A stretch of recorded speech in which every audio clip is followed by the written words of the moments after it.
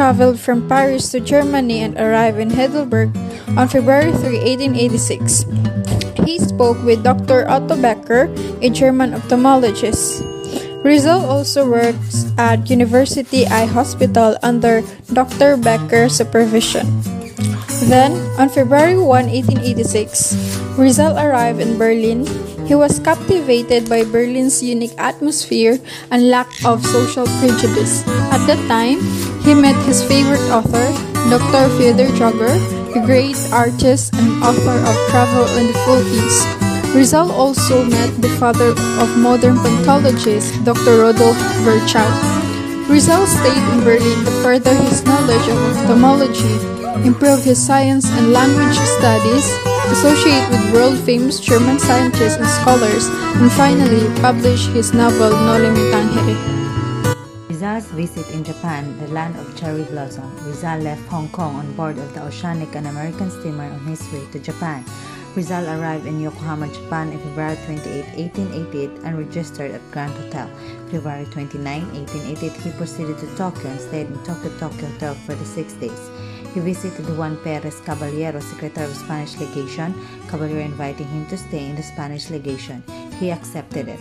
He met Aosei-san, a samurai's daughter at 23 years old, a woman of beauty, charm, modesty, and intelligence. Aosei-san was Rizal's girlfriend, and more to that, she was his guide, interpreter, and tutor. Rizal and Aosei-san are both theater addicts. He met Techo Soero, a fighting Japanese journalist, novelist, champion of human rights. Techo Soero became a member of the Japanese Imperial Diet, wrote 2 novels. On April 13, 1888, Rizal boarded the Belgic and English steamer at Yokohama bound for the United States. He left Japan with a heavy heart, for he knew that he will never see this beautiful land again, so as his beloved Aosei-san. The second trip of Jose Rizal to abroad is in Hong Kong on February 3, 1888. He arrived on a vessel named Zafiro.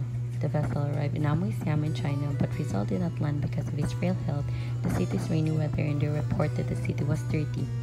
While he was in Hong Kong, he met Jose Maria Basa and Balbino Maurico and Maurico Riarte, who were former exiles from the Philippines because of his events in 1972. He also met Zainza de Veranda, former secretary of Governor Terrero, that spied Rizal while he was in Hong Kong.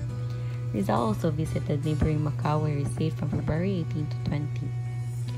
Rizal studied the Chinese way of life, including the Chinese New Year, the Chinese theaters, the Marathon Laureate Party, the Richest Order in Hong Kong, the cemeteries in Hong Kong.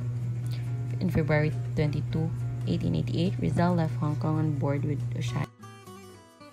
Rizal arrived at Port Said, Egypt on July 8, 1887. En route through the Suez Canal, Rizal got off at the Red Sea terminal and was amazed by the impressive moonlight scenery in Suez, and was engrossed with the multicultural people and language of the place.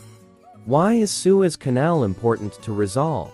Well, my dear classmates, the opening of the Suez Canal brought the Philippines closer to Spain, and Rizal's generation made the most out of it.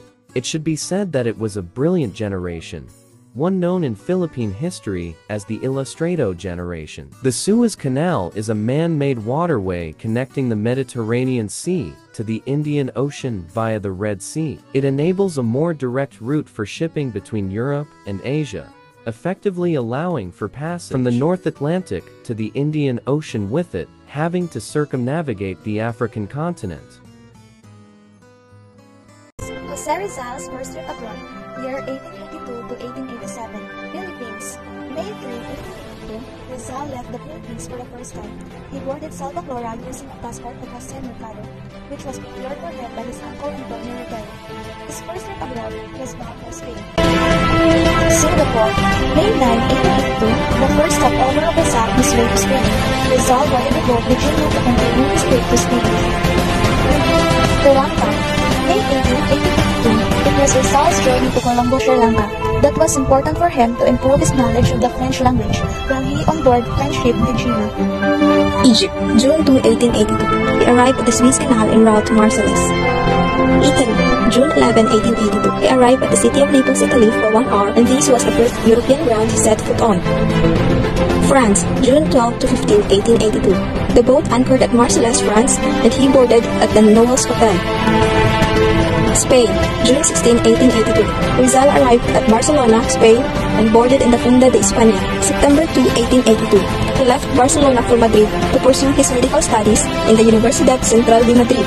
He also took courses in philosophy and letters and took French, German, and English lessons from private tutors.